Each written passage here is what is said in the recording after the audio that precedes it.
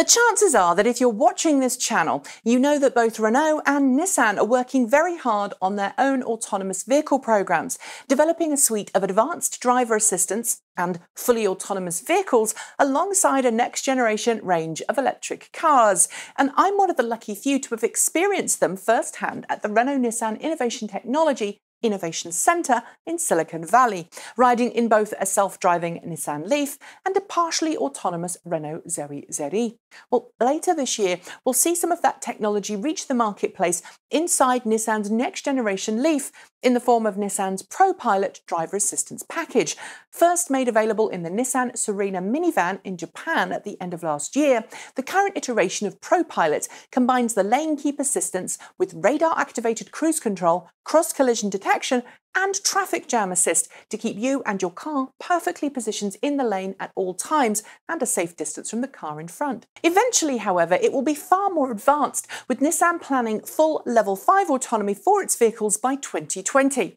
As a reminder, Level 5 autonomy not only means the car can drive for you, something we're already seeing in certain vehicles, but it can drive for you all of the time and be able to cope with an unexpected event without requiring you to take over control of the steering wheel.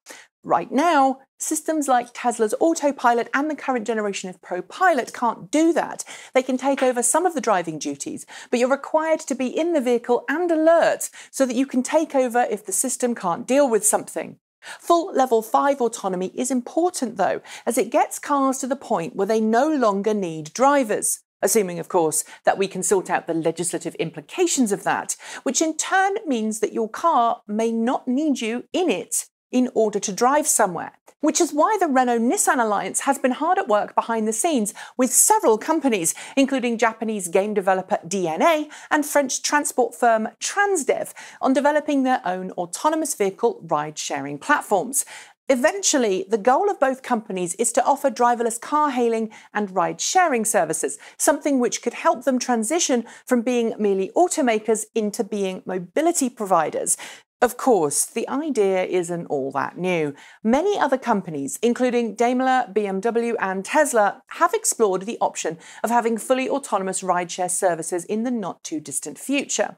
But it's important to note here a little difference. Renault-Nissan's stance on autonomous vehicles has always been towards a future where autonomous vehicles give drivers the option to do the driving themselves, rather than doing all the driving as a car, letting the computers do the boring, menial driving in town, and then letting owners or suitably qualified passengers to have the option of driving when the road becomes less bothersome and more fun.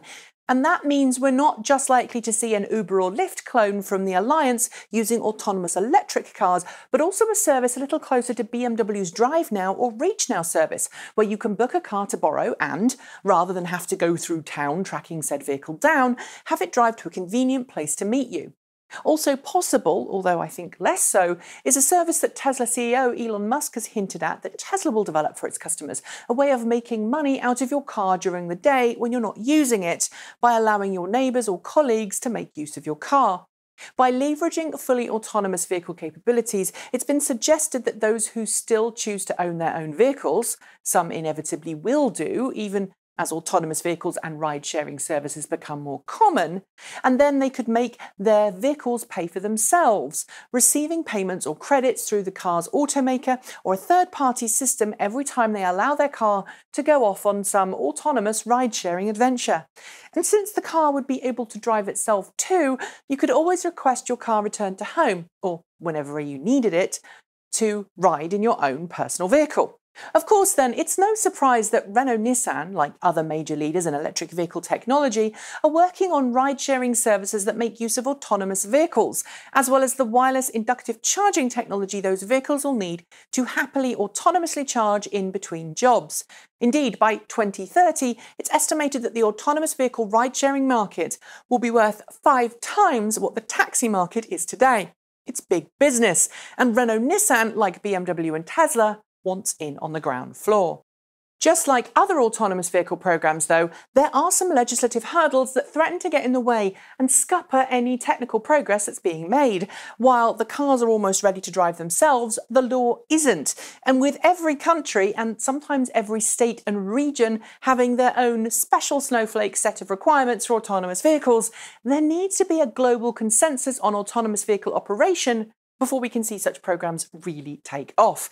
Dealing with those legislative hurdles is going to take some time, and it's going to require buy-in from all of the rival companies to ensure that they're all asking the same thing of legislators.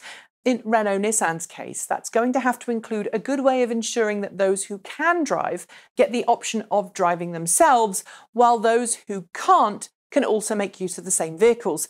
While that's fairly easy to implement technically, it's going to be very interesting to see how the legislative process responds to the alliance's wish to let people drive if they want, since every time a human steps behind the wheel, they increase the risk of an accident.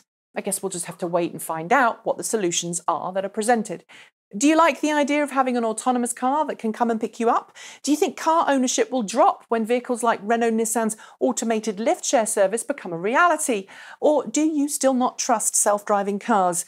Leave your thoughts in the comments below. Don't forget to like, comment and subscribe. And of course, if you'd like to see more videos like this, why not contribute to our running costs via Patreon? I've left a link below and a clickable one at the end of the video. That's it. Thanks for joining me. I'll be back soon. And until then, keep evolving.